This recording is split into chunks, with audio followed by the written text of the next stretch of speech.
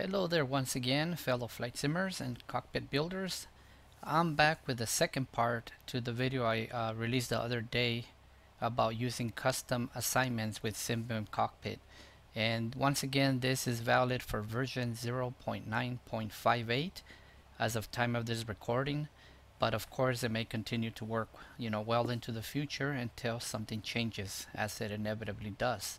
So anyways, we're here in our little airfoil lab Cessna 172 once again, and we're going to be trying to assign, I think I chose 5 custom Datarefs that don't work by default with this aircraft, and we're going to go through the process of assigning each one of them and seeing if they work, and if they don't, we're going to go ahead and change them so that they do work.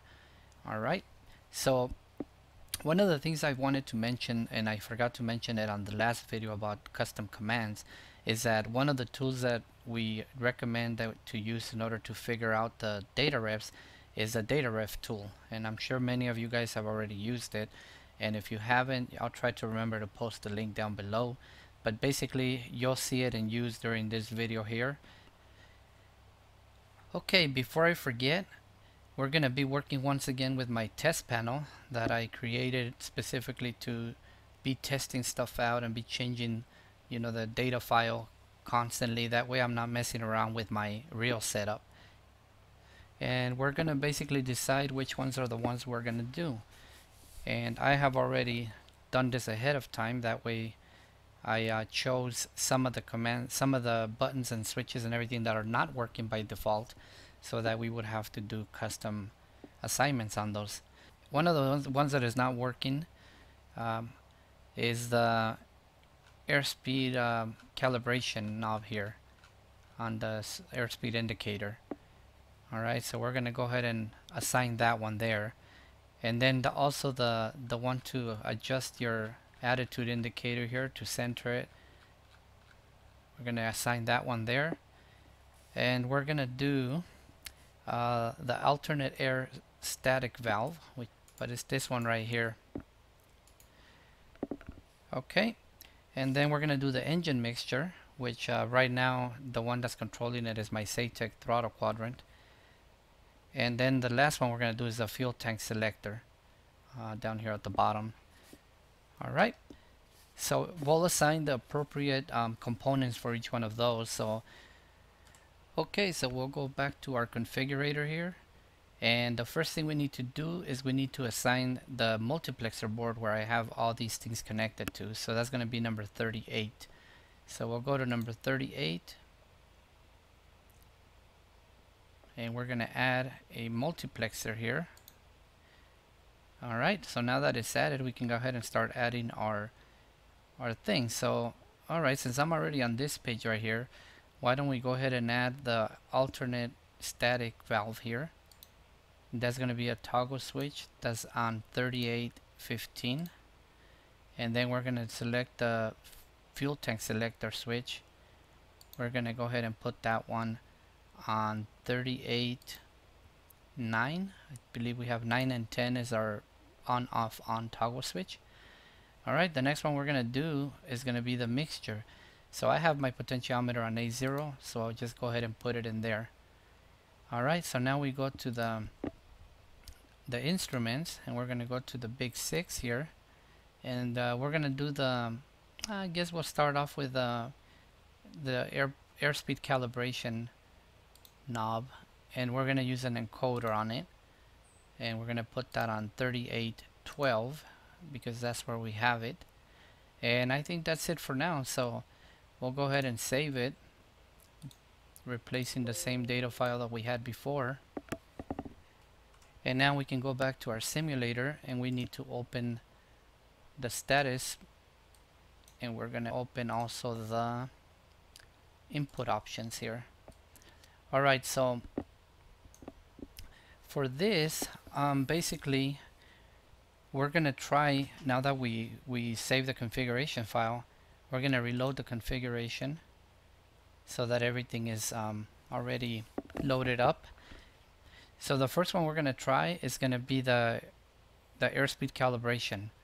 Alright, so I'm going to move the encoder, and you can see that it is responding up here but there's nothing happening on the instrument. It's not moving at all. And if I move the actual knob, it does move. Alright, so the next one we're going to try is let's try the fuel selector switch. So we're going to throw that, and it's not doing anything, but you can see up here that it did detect that I moved that switch. Alright, the next one we're going to do is we're going to do the alternate static, this one right here, which is this toggle switch right here. So we move it and there's nothing happening, but it does detect that we flipped it. Alright, and the last one we're going to try is the mixture. So right now, like I said, the SATEC throttle quadrant is controlling the mixture, but if I move my potentiometer, nothing happens, even though it says that I did move it. So we need to find out what all these things are assigned, that way we can get them to work. So we're going to go ahead and open up the Datarefs tool, and we're going to look at Datarefs because this video is about Datarefs, correct? So alright, one of the things that you can do also, and I forgot to mention this earlier, I'm going to go back to my other screen here. Okay, so if you go into your XSpline folder and you go into wherever you have it installed, and you go into the output folder, and then you go to preferences, every time you run the simulator, the Datarefs tool, if you already have it obviously installed, is going to save these two files right here. One is the DRT last run commands refs.txt, and the other one is the DRT last run datarefs.txt. So obviously one of them is the Datarefs and one of them is the commands. So if you ever want to see, for example, the commands for this particular aircraft that you last ran, it'll give you all the Datarefs that were ran while this airplane was loaded. And there are very, very, very many of them, and you probably won't need 95% of them or 99% of them maybe. But there is tons. As you can see right here, it was 2,473, but you don't need most of them. The good thing is that, for example, for this airplane, you can see that almost all the ones that we care about are going to start with 172. And one day when I was trying to work with a FlyJ Sim Boeing 727, all of them started with FJS. So sometimes you'll find some common beginning that all the Datarefs that really matter on this airplane are going to be saved under. Alright, so but right now we don't care about commands, we care about Datarefs. So we'll open up that one. And once again, you can see that all the first ones, they start with 172. And you can probably, I'm not even going to do that because it might take forever. But if we go down the list, we get to the end right here. So it's 455 of them that start with 172. And a lot of them you don't care about because you'll never get to use them. And a lot of them are not writable, so you won't be able to change them anyways. But you do have to find the ones that matter. So in order to make it easier right now, when we start looking for the Datarefs, we're going to basically use a little trick on the Datarefs tool to make it easier to find the ones that we're looking for. Close that up right here. Go back to the simulator, and we're going to look at the Datarefs tool now. So basically, if you try to let's say you move something in the airplane here. So right now I'm moving the airspeed calibration knob here, and if you try to look for the command that got triggered, good luck finding it, because like I said, there's many Datarefs in here. So you're gonna have to be able to look through all of these in order to find it. The good thing that I found out over the years, or the last year or so, is that if you go to the very top, usually the ones that you're looking for are usually going to be along there, especially in this one because they start with 172. And I'm not sure if they're listed alphabetically, but it makes it a lot easier. So now in order to find the ones that we care about now, why don't we just put, if you put change right here, you highlight change with capital CH, and then you put 172, it narrows it down to only the last ones that have been changing, or that are changing, that contain those letters or words that you put down there. So now when we move it here, you can see that I can't even find it. Okay, right there. So that's the one that's changing when you move it. So you can see that, oops, I'm blocking it. You can see that the number right there is changing. So 30, 35, 32. And then if you go all the way, to one end, you're gonna have to find the values. So if I go all the way to this end, which is already the stop, you can see that right now is at 0. And then you have to go all the way to the top. I think it's probably easier if I just hold it down like this. Alright, so now I go all the way to the top, and you can see that it's 100 now. Okay, so the range is from 0 to 100. And then you also need to find out how much it changes every time you turn it. So if you turn one little click only, you can see that it changes about 0.25 every time. So right there it went. The problem is I can't put the highlight on it, or else you won't see it change. But see, it was 98.75, and then I changed it again, and now it's 98.5. And then if I change it one more time, is 98.25. So basically it's changing 0.25 every time. So that's what you need to know. You need to know the beginning value, the ending value, and how much it changes every time. Alright, so we located that one. So why don't we go ahead and go back to the SimVim website, and we're going to open up a second window, because we're gonna need to go to the personal conversion tool. Alright, so we go to custom right here, and then we go down to custom conversion community section here. But we're gonna use the personal converter, which is right here. Alright, so we're gonna start a new conversion. So there's gonna be basically, I'm gonna pretend like I don't even have a conversion because I already do, but I'm gonna start fresh. So you start with new conversion, and it says upload your data config file to start creating a new one. So you click OK, and it should open up the window where you can choose your data file. But apparently this time it didn't want to do that. So I'm gonna hit it again, and this time it did. So I choose my data configuration file that I'm using for this airplane, for the simulator itself actually. And as you can see, it has all the ones that you can change down here and all the ones that you can't up here. So there's certain ones that are not allowed to be changed, and that really comes into play with some Datarefs, because we do need you to change them because they don't work as expected, but we can change them. I already talked about that on the other video too. So anyways, so we're gonna select for now we're gonna select only the airspeed one, because that's the one we're working with right now. And I'm gonna go through this over and over again just so you can get the repetition, and hopefully it'll stick better what the steps are to do this. So you go ahead and select the one you want, and then you confirm. And we're gonna make a name for this one since it's supposedly a brand new one. So I'm just gonna call it AFL underscore C172 for Airfoil Labs Cessna 172, and we click OK. So now it shows up here, and it shows that we have basically not assigned anything to it. So we click on it here, and we are doing a data ref. So we're gonna put the data ref that we found out in here, and it was 172 slash instruments slash KIAS underscore TAS underscore slip. And the writing is very, very important, because if you put a capital where there shouldn't be a capital, or if you put a lowercase where there should be a capital, it will not work. The spelling has to be exactly the same.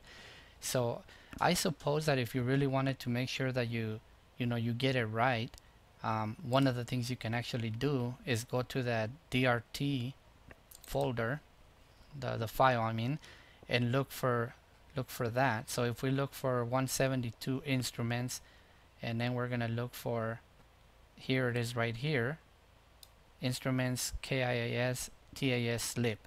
So we can go ahead and just, you know, copy that one, and then when you go back to the page over here, you can just go ahead and paste it, and that guarantees that you're not going to make a misspelling there.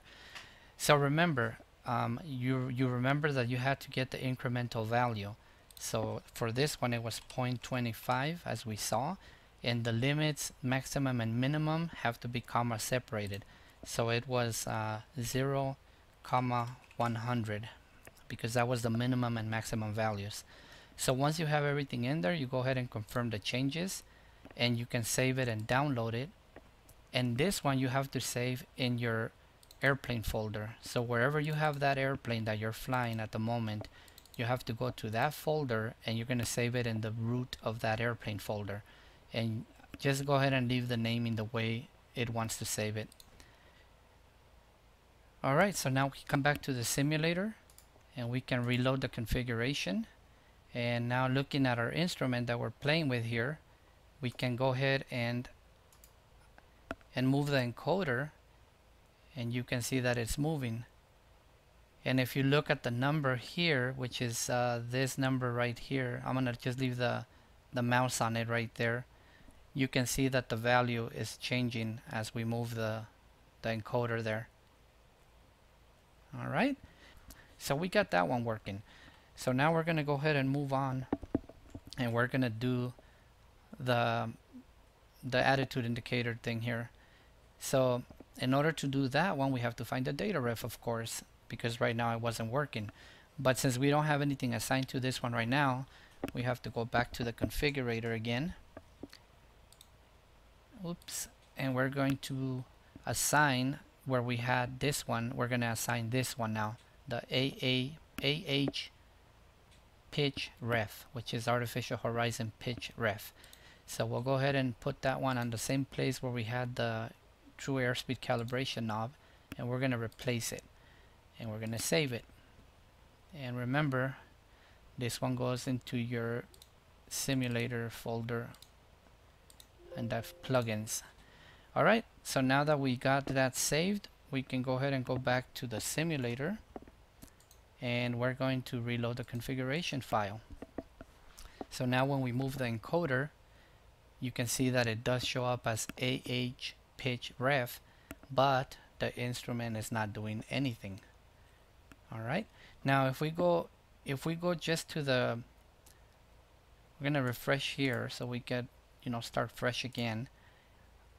Okay, so now if we go to the instrument here and we move it around a little bit, we can see that the one that popped up is this one here called 172/instruments/AH_pointer, and that's it. So we have to figure out what the value is of the range and the step. So we basically go back all the way down to the bottom here. Sometimes it's easier just to hold it down. So that's the bottom, and it's -1 right here. And now we go all the way to the top. Well, that takes a while even holding it. Alright, and that's a 1. So the range is -1 to 1. And every time you move it just a little bit, so you see it was 0.99, 0.98, 0.97. So it's actually 0.01 every time you move the knob just one click. Alright, so that's the information that we're going to need now that we go back over here. So we're going to go back to where we're doing the conversion, and I've noticed that every time you want to continue this, you need to load it again, or sometimes things won't load correctly, at least in my experience. So every time I come back, I always refresh the converter, and then I load a conversion, which is going to be the file in the aircraft folder. I really need to make myself shortcuts for this. And the file, remember, it was SimVim AFL C172. So we go ahead and open it, and we only have that one assignment. So we want to add more parameters to it, so we go ahead and click and go to the data file that we're working with here. Alright, so now you can see that we have the AH pitch reference here. So we go ahead and select that one and confirm.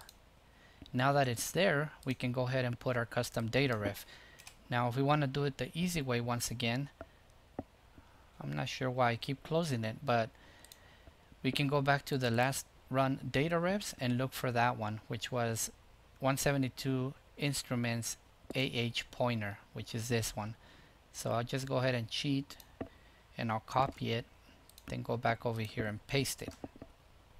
Alright, and the increment value, remember, it was 0.01 for this one. So decimal 01, and the limit values were -1, comma 1. And remember, they have to be comma separated.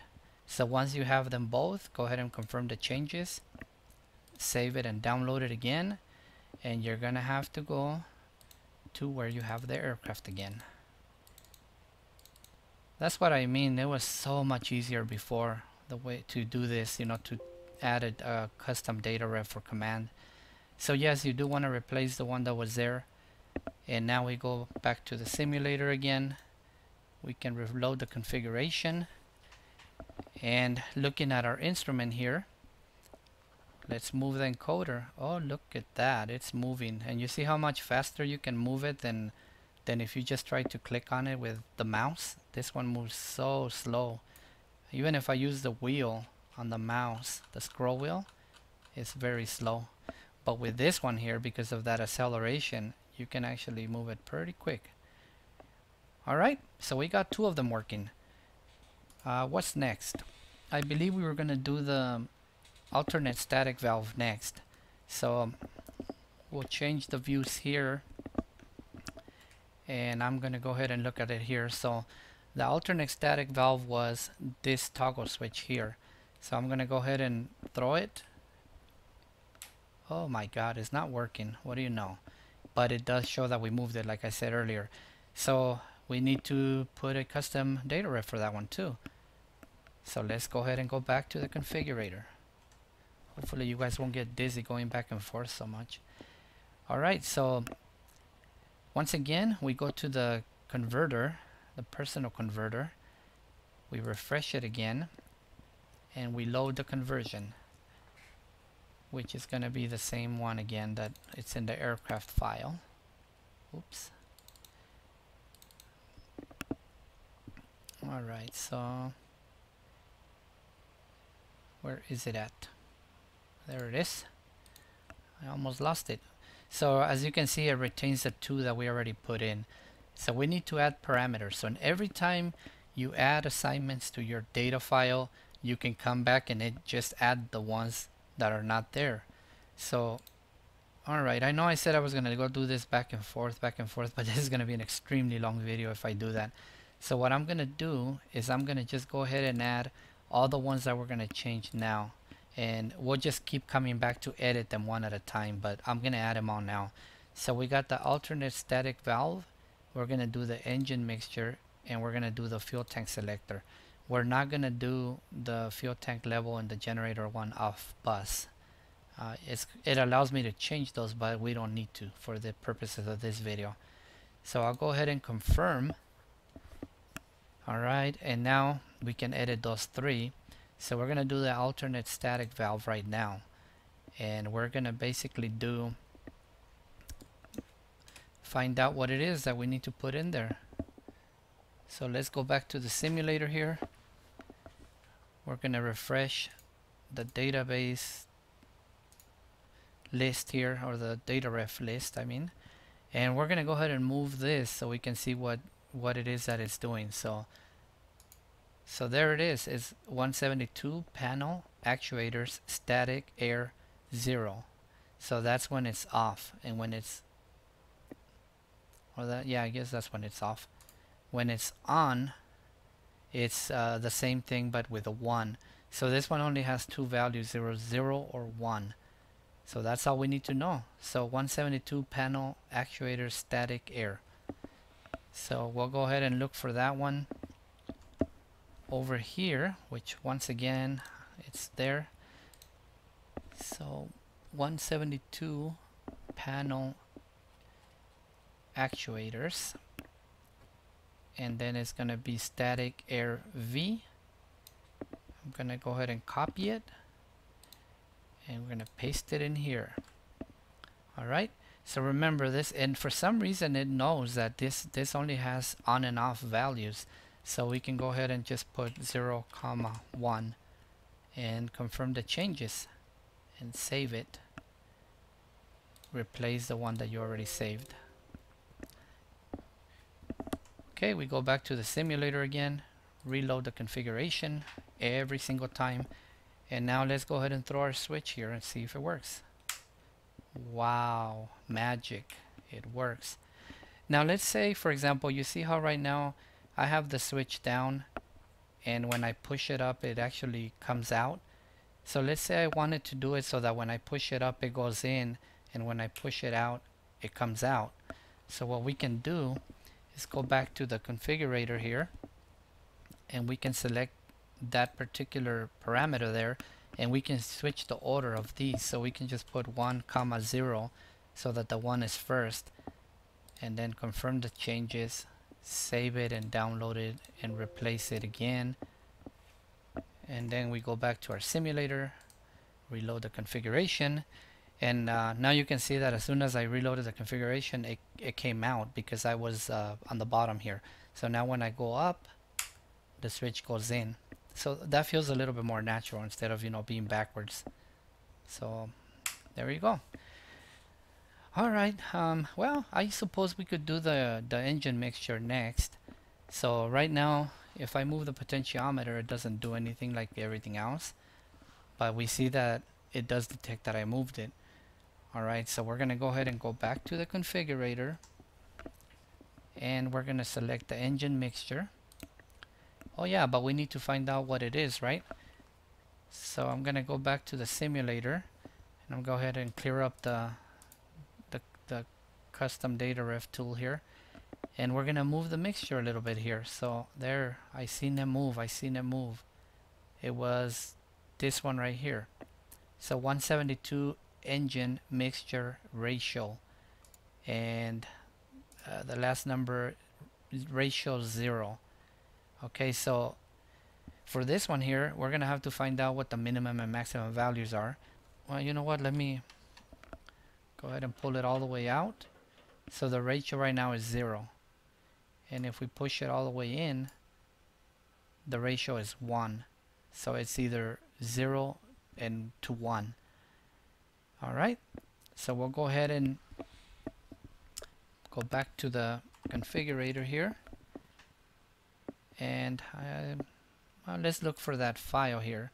So it's going to be 172 engine mixture ratio. So we'll go to here, and here it is. So we'll go ahead and copy it, paste it in here, and remember the range is going to be 2 values comma separated, so it was 0 and 1. And there's still a lot of things I need to learn about this. I'm not really sure what the index, if it's a Datarefs array. I'm not sure exactly what that means, but for now I'm not going to talk about it because I don't want to give you wrong information, because then I'll get in trouble again. So go ahead and confirm the changes here, save it again and download it, and go back to the simulator, reload the configuration. Oh, you can see that it moved already right there. So now when we move the potentiometer, you can see that it's moving through its range. And this is what happens when you get potentiometers that are not a very high quality. You see how it's moving around a lot, it's twitching. So that's what happens because it doesn't have, I suppose that there might be a way, which I haven't really looked into, to make them be more stable. Maybe a capacitor or something, I'm not sure. But yeah, so it has certain positions where it is a little bit more stable, but like right there it's already good. Thankfully you almost never have to lean any more than right about there, because if you had to lean farther then you would have that constant twitching. But when you put it higher, closer to max richness, it's actually pretty steady up there. Alright, so we got another one working there. And the last one we're gonna do, it was gonna be the fuel selector thing here. So if we go to our panel again, this is a switch that we have assigned to that, and if we move it, we can see that nothing changes, but it does show that we moved it. So we need to go ahead and clean up the Dataref tool here, and then we'll move it with a mouse. And well, I can see that we got this 172 panel actuators fuel tank select, but there is certain references, Datarefs, that you cannot change just by doing this. Sometimes they only tell you the position of it, but you can't change it. Because if you could change it, I could just put a 0 here, and you see how it kind of wanted to change but it didn't. So that tells me that it's not a writable Dataref, because if you put a 0 and you hit enter, look at the tank selector switch. See, it moves, but then it goes back to where it was. Now if I put it to the center, it's at 0, and let's say I put 1, it goes back to the center. So that is not a writable Dataref, which is something else that you want to be aware of. So the range for this one is going to be -1 when it's over here on the left, 0 when it's in the middle, and 1 when it's over here. Okay, so then you ask, how do you change one that you can't change the Dataref on? Luckily for us, there is also this one has commands. So when we move this, you can see that it has 172/com_fuel_tank_left, and then the same one but right. So when we click it with a mouse, it's using both of those commands, and it's changing the Dataref. So we have to use both of them for this one. And you'll see when we get to the configurator over here that it actually gives us the spaces to put that. So when we go to the fuel tank selector, this one has a lot more options. It's not just Dataref. Now we got 3 commands, we got up and down commands, we have a toggle command, and we have Dataref. So obviously for this one, even though it's not an up and down command, it's a left and right command, but the idea is the same. So this is the one we have to use. So in order to look for those, we have to go back to the Dataref tool, but we're going to look at the commands this time. So that one was 172/com_fuel. So com_fuel, here they are. So here's the 2 of them that we need. So I'm just going to go ahead and copy the right one, and then we're going to put that one in one of the boxes here, and then we'll just paste it again and then just change it to left. Alright, and like I said, you know, when you're copying and pasting, you don't have to worry that you misspelled something or that you didn't capitalize something that was capitalized. Alright, so now we need to look for the Dataref too. So if we go back to the simulator again, because we are on the commands right now, so we'll go back to the Datarefs, and we'll move that switch again, and we can see that is 172 panel actuators fuel tank select. So we'll go back over here and go back to the Datarefs and look for 172 panel actuators, and then we got fuel tank select. So it's right here. We'll go ahead and copy it, bring it over here and paste it. And so right here, you know, it's asking for a Dataref index number, and I don't know exactly. I think I tried it putting 1 and it worked because it goes from -1, 0, and 1, but I think I also put it without putting anything in there and it still worked. That's why I need to figure out more what the Dataref index exactly does or mean. And the center position does matter. So that one, remember, it was 0 in the center. So we'll go ahead and confirm the changes, save and download it, replace the file, and once again we'll go back to our simulator, reload the configuration file. Oh, you saw it move right away. Alright, so now we have our switch here and it's making it move. Well, what do you know?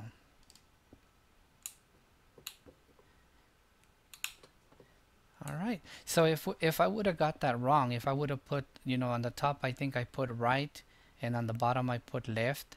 If I would have got that wrong and I would have put them, left on the top and right on the bottom, then it just would have been reversed. When I came this way it would have gone to the left, and when I came this way it would have gone to the right. But all you have to do is go back over there and switch it, and that's it. Alright, so we got all of them working now. So you got to see a lot of different types of Datarefs, and the numbers that you have to look for in the data reference tool. But I'm gonna go show you one more time on the configurator. And I keep calling it the configurator. This is the personal conversion tool. Alright, so if we go back to look at the ones we have put in here already, you can see that we have ASI TAS knob, and you can go back and you can check the values that you put in there, and you can do that for all of them. Basically you can just go back and review them all. Now if you decide that you made a mistake or you don't want a certain one in here, like for example, if I want to keep using my SATEC panel for the mixture and I don't want that potentiometer to be always causing jitters, I can just go ahead and delete it and then go ahead and save and download it again. Okay, and now when I go back to the simulator here, if I reload the configuration, now if I move my potentiometer, it doesn't do anything anymore because it's gone. Alright, so yeah, that's pretty much the way you do Datarefs, and it's not as hard as it seems. You just have to kind of know the steps. The important thing to remember is that the Datarefs that you're working with have to be writable. If they're not writable, there's no way you can do this. I think there is a way, if you know how to use the language of Fly with Lua and all that, you can create writable Datarefs. I definitely don't know how to do that, so I'm not even going to get into it. And like I said, you need to make sure the spelling is correct, and that's pretty much it. You can pretty much make your Cockpit do whatever you want it to do. Okay, well, I guess that's it for this video. Another pretty long one. But like I said on the other video, I really recommend that if you guys have any other questions that are way more in-depth or way more complicated than I can answer, go ahead and join the SimVim community on their website. There's a lot of people there that have a ton more experience than I do. And not only that, but Vlad and Roman themselves can answer some of the questions. And I've noticed, I think I posted one or two in there a while back, and usually within a day or two, they answer the questions. Alright, well, hopefully this helps a ton of you out there. And this will probably be my last video that I record about SimVim Cockpit, unless I can come up with other, basic things that I've worked with. Obviously, like I said before, I haven't worked with what do you call them, servos. I haven't worked with stepper motors or PWM gauges, so I really can't talk about that because I don't know how to use them. Maybe someday if I do, I'll talk about them, but for the moment I won't. I only try to talk about things that I think I understand and that I can help others with. Alright, but anyways, let's stop making this video longer than it already is, and hope you enjoyed it. Thanks for watching.